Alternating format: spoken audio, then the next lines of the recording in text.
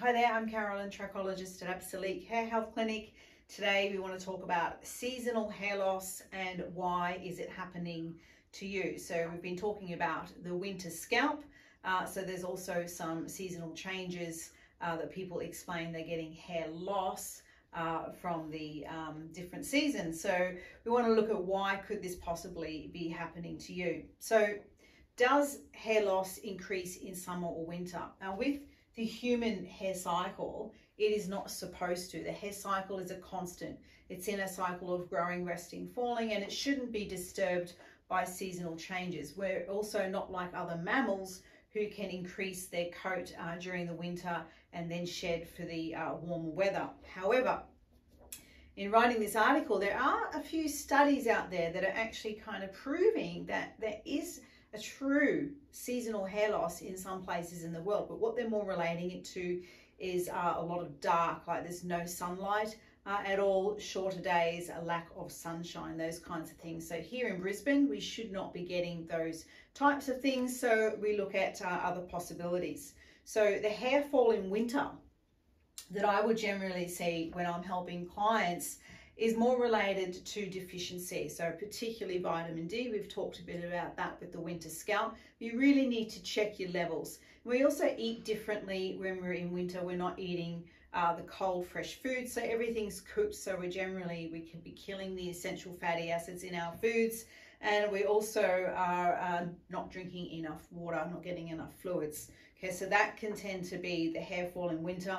Then I see the seasonal hair loss in summer. So in summertime, generally what I see is people's ferritin levels have dropped through the winter, and you're also now starting to be a bit more active, so you're using up more ferritin with your exercise. So through summer, check your ferritin levels.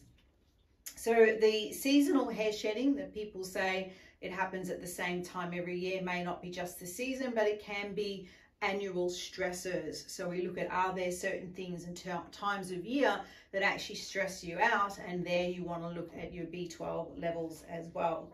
Okay, so if you are experiencing this seasonal hair loss and you have male pattern thinning or female pattern hair thinning, when you have a hair shed from the hair cycle, it's of course going to increase what you're seeing in the pattern hair thinning. So some people just say that this pattern thinning is seasonally getting worse, but it's the actual hair shed that you're experiencing. And again, check your blood tests. You just about always find a clue there. So if you are actively doing treatment for pattern hair thinning and you experience hair loss, you might sort of go back a little bit in treatment, but you will get back on track as well. So people always ask about the actual stages of hair growth. So we have the growing phase, which is the big active bulb, that's our anagen hair. We've then got our resting stage, which is catagen, and then they call the falling phase the telogen. So when we have the seasonal hair loss, it's normally the anagen hairs being pushed out into the telogen phase. So the hair cycle disturbances is normal hair loss telogen is we would lose between 70 and 160 a day. So when it's seasonal, it can be over 160 a day.